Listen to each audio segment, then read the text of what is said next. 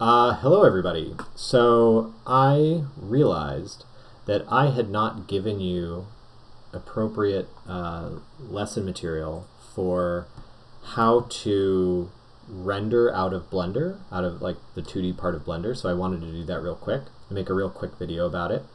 Good, I have Photoshop up, that's great. So I'm going to show that real quick. So like, let's say I have an animated sequence like my moon here. This is what he looks like when he just gets tired, and you can hit him in the game. And I want to render it out as a piece of animation. What can I do?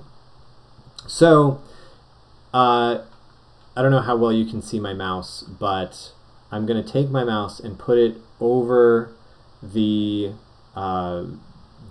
properties window in Blender, and I'm going to do it over this one. Now normally I keep that, again, if you recall, as my material window, but I'm going to change that right now. I'm going to click on this white icon that is output properties. It looks like a printer, and I click on that, and this is where I can set my resolution. So I'm going to render it as a 1024 by 1024 thing. Now typically what you're going to render out to is like a screen size, so maybe 1920 by 1080. You know, that's going to be good for actually making it like a thing that would be on a screen, like on a monitor. So I usually would do 1920 by 1080. I'm going to not do that just because this is a game sprite. You're going to also want to make sure that you are setting your frame start and end to the right thing. Now my animation that I'm going to render out starts at 60 and ends at 74, so that's what I'm going to do. But you know, so just make sure it's whatever the you know, visible frames are, and it'll just correspond to whatever's down here on your timeline automatically. So that shouldn't be an issue. And then another thing I want to make you aware of is frame rate. And what frame rate does is, now you're just going to stick to 24. Again, mine is 12 because I'm doing game sprites. We've talked about that in class. But if you go all the way down to the bottom, now this is a really important thing. So you'll see output, and this is where there's a file location. This is where you're going to choose where it goes. And I'm actually going to, you know, I've already rendered out this game sprite. I'm just going to render a version for you as an example. So I'm going to click on this folder, and then that's going to bring up my browser window. Again, you can see my previous render.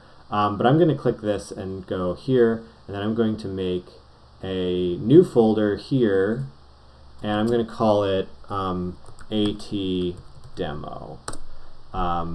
Just to show you. And then I'm going to name it Moon Tired, so I named it Moon Tired. And then I click Accept. Because what you're doing is you're just telling it where the render should go. So I'm going to click Accept. Now, the output you want, so you can choose lots of different file formats. You can render it straight as an AVI. But I don't like to do that. I like to render as a PNG, as a series of PNG images, and here's why. Because if you render as a movie, let's say, this shouldn't happen to you, but let's say you were rendering something really long, and you know, it's the kind of render where it's like click and then go make a sandwich, like long render.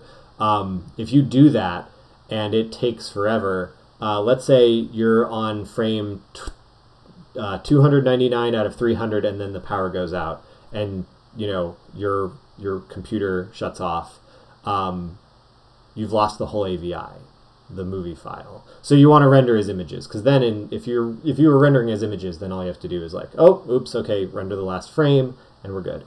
So always render as images. So I'm rendering as PNG. So that's all set up. Now I'm going to go up to the top, the menu bar, and click Render, and I'm going to render animation. And it will just render my animation out to the file location that I indicated. There's one of those smear frames that, you know, there's one of those frames of like, if you pause an animation, it looks ugly. I definitely have one in there. Okay, so that's done. But I don't want you to send me a bunch of PNGs. what I want is you to send me a GIF or a video. Now, if it's a video, you're going to render out, pardon the environment art. If it's a video you're going to send out, you're going to usually do it through Adobe Premiere, and you're going to load the images in to Adobe Premiere as an image sequence. I'm not going to cover that right now. I'm going to show you how to make an animated GIF. But if I go File, Open As, now if I flub this a little bit and have to go back, pardon me, it's been a little while since I've done this specific method. But I'm going to go to Document. Actually, no, I was in the right place. Little Nemo. Look at all the files. That's how complex game development is. Enemies, bosses, moon, and renders, AT demo. There we go. Okay, so here I have my files. I'm going to click on the first one. Remember, this is open as. It's not open. It's open as. And because it's open as, that way I can, when I click this first file, I can click this checkbox here, this magic checkbox that says image sequence, which will then open. I can set my frame rate. My frame rate is 12. You would put 24 because you're rendering out to 24. So I'm going to put 12 because that's what mine is at. And then you get this. Now, you can't really do much with it right now, but I'm going to open up the timeline, window timeline, and now I can play it. And you can see it move. It's going to play a little choppy, just because it's the first time it's running through. Okay, cool. And then I can go to File, Export, Save for Web Legacy, and then that'll bring up a thing that will help me render it as a GIF, which should pop up here in a second. It's running kind of slow because I'm recording.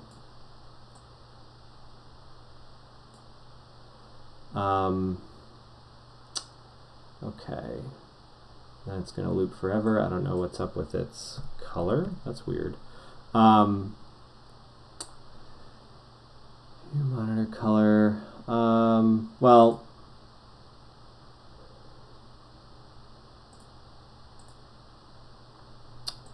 it's going a little slow, but you know, and then I can hit save and give it a file location and save it. So that's how you make a GIF from Photoshop and with Blender. So I hope that helps. Have a good time animating. I just waved, but I think I'm just recording my screen. So yeah, happy animating.